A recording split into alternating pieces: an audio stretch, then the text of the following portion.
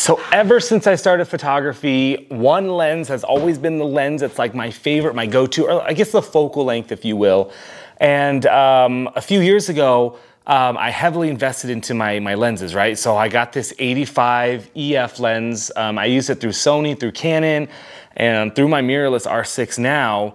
But about 5 months ago, I placed an order for all new lenses, and the last one is here.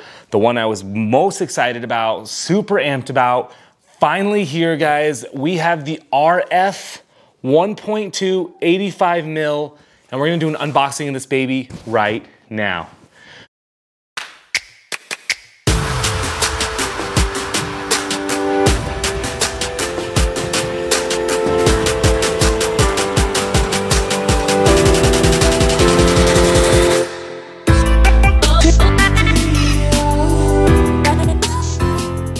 What's up, guys? Welcome back to the channel. It's Jeremy with Jeremy Lou Photography. I'm gonna make this quick for you guys. I'm very excited for this. I got this call. It's a little bit after Thanksgiving. I got this call during Thanksgiving break when I was out of town.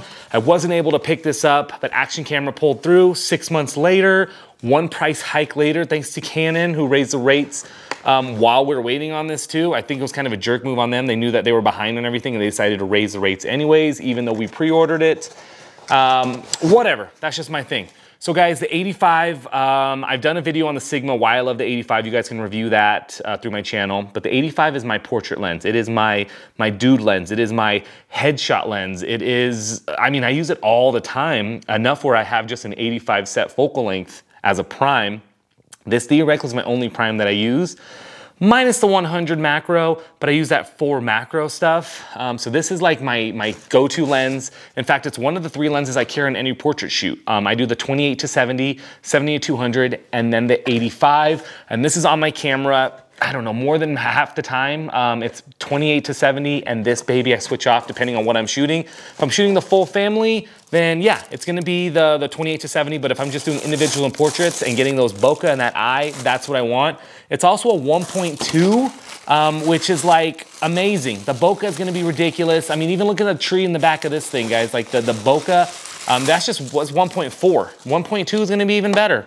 And I do miss that 1.2 because we haven't had it in a while with the RF lenses. Oh God, I'm so excited. Here we go.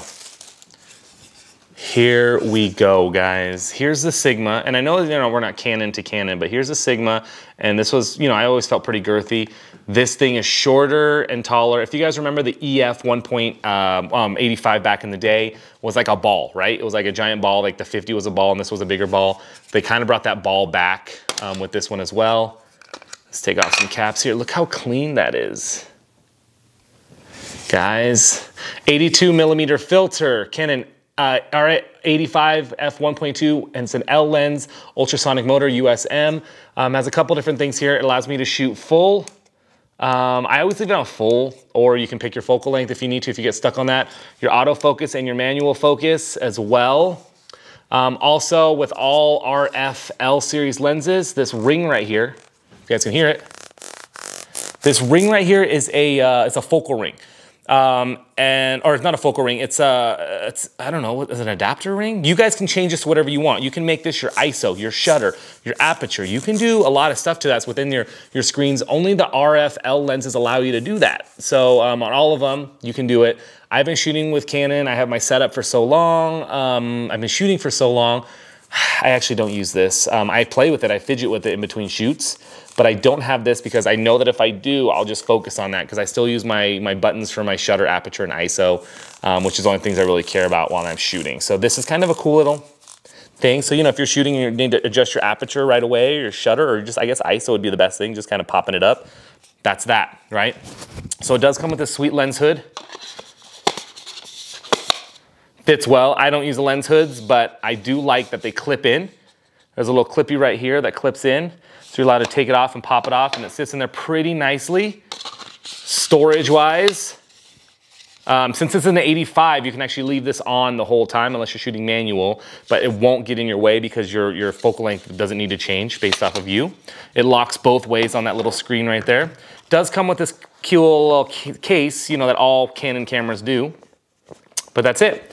So guys, I'm super excited. I'm gonna show you guys some photos of these on a different video, but this is the last of the series, so I'm very excited to show you guys this. Thank you so much for watching. Hope you're having a good day. Talk to you guys next time.